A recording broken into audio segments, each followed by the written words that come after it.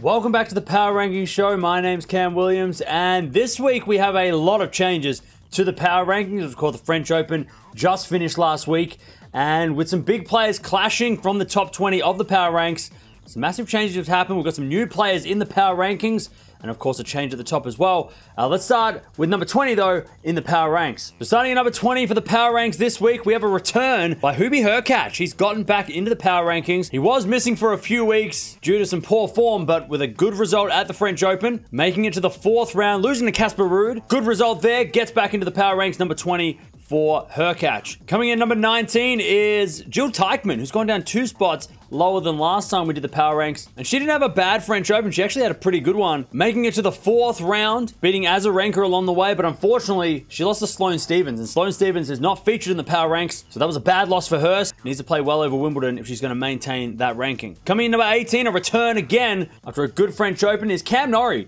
He's jumped in at number 18 spot for the Power Ranks this week. Made it to the 3rd round, so not the greatest French Open result, but lost to Khachanov. And Khachanov has had a pretty good couple of weeks. So wasn't the worst loss for him in the 3rd round. So he returns back to the Power Rankings after a few players that were in the Power Rankings did really poor and dropped out completely. Coming in number 17 is Maria Sakkari. Now she's gone down 8 spots lower than last time, and that's because she had a bad French Open, losing in the 2nd round to Muchova. Now, Muchova is a good player, we all know that, but fortunately for her, Muchova is not in the top of the Power Ranks, and that really hurt Sakkari in the Power Ranks this week. So all the form that she had leading up to the French Open basically went out the window with that bad loss. She got to play well on the grass to maintain her top 20 ranking. Coming in number 16 is Belinda Bencic. 4 spots lower than last time, and similar to Sakkari, just didn't have the greatest results at the French Open. She did beat Andreescu in the 2nd round, but she lost in the 3rd round to Fernandez, who is not featured in the Power Ranks. So had she maybe beaten Fernandez, kind of like Sakkari, she might have stayed a little bit higher, but she goes down to number 16 for this week. Coming in number 15 is another return to the Power Ranks after a very good French Open, is Jessica Pegula. She is back in the Power Rankings after being gone for the last couple of months. She, of course, makes the quarterfinals of the French Open, losing to Iga Swiatek. Very good French Open result for her, beating some good players along the way in Zidansek and Kalinina, who have had pretty good weeks over the last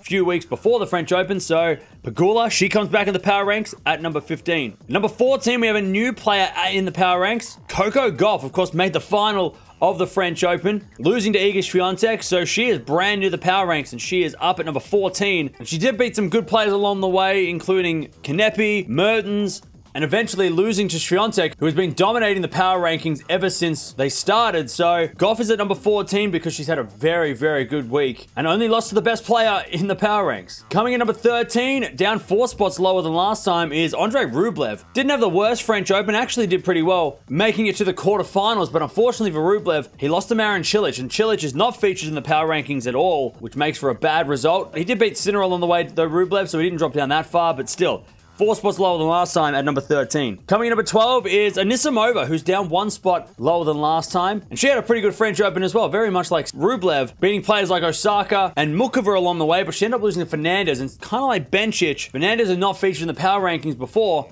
so it is considered a bad loss, even though in reality, Fernandez is a good player. We know what she can do. But the Power Rankings, it's who you beat and who you lose to, and that's why she's down 1 spot lower than last time. Coming in at number 11 is a brand new player in the Power Ranks, Kasatkina, and getting to the semifinals of the French Open really helped her. Of course, lost to Iga Swiatek in the end, which again is not a bad result because she has dominated the Power Rankings. So beating Kudermetova along the way, as well as Georgie, really helped her get into the top 20 of the Power Ranks for the first time. Kasatkina, brand new at number 11. Coming in number 10 is Paula Badosa, who's gone up 5 spots higher than last time. And it's interesting because she actually lost in the 3rd round, and she did lose by retirement. So retirements are a little bit weird. It's kind of a half loss. It's not considered a full loss. So players that do retire when they're in the Power Rankings don't get penalized because it's sort of a half loss. It's not a complete loss as if you had lost that match in straight sets, for example. And not the terrible loss losing to Kudermetova in the end for Badosa, and she got rewarded because some players above her did really poor. Coming in number 9 is Jannik Sinner. He's gone down 1 spot lower than last time. And of course, just like Badosa, he retired in his 4th round match against Rublev. So not a bad result there. Only a half loss, and also to Rublev, who's also featured in the Power Ranks. So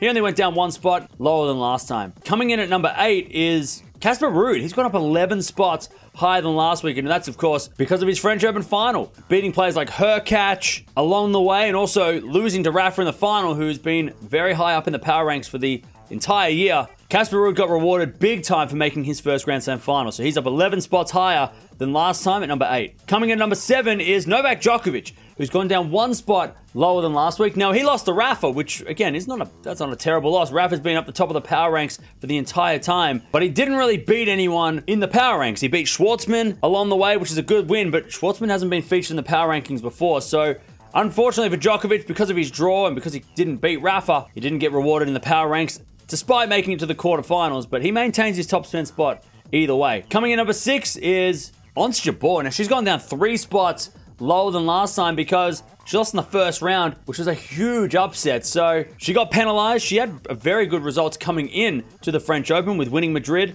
and making the final of Rome. But because she lost to Lynette in the first round, she got penalized. She goes down 3 spots lower than last time. Coming in at number 5 is Stefanos Tsitsipas. He's down 1 spot lower than last time. Now, he did make it to the 4th round, which is a pretty good result for him. Lost in the end to Rune, which is really why he got penalized and dropped that 1 spot.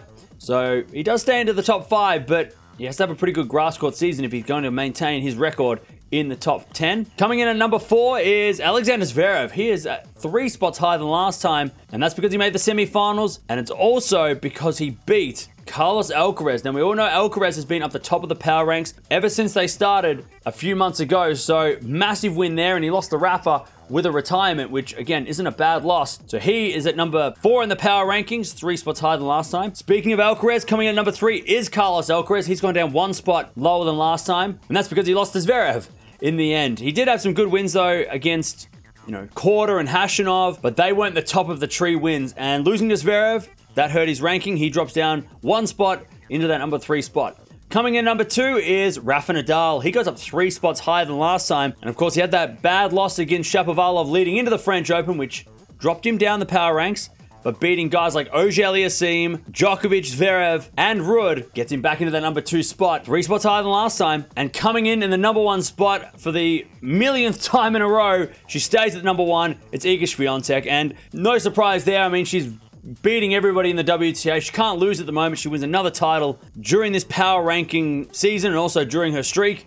So until she loses the match, I don't think she's going to be dethroned. Rafa's not too far behind her, but she just keeps winning. It's very hard to topple someone who just keeps winning. So Iga Swiatek, for another week in a row, stays at the top of the power rankings. So there you have it. They are the power rankings for the week. Let me know down in the comments below. What do you reckon? Is there someone missing that should be in the power rankings? Is there someone in the power rankings that you're a little surprised is that high up? There's a lot of players that obviously won't be playing over the Wimbledon season, which is going to be interesting to see how the power rankings throw up different names during that season. A lot of the Russian and Belarusian players will actually be protected during those seasons because they won't be playing matches. But we'll keep an eye on how the power ranks play over the next couple of weeks. But let me know down in the comments below, what do you reckon of the power ranks this week? Who are you most surprised about?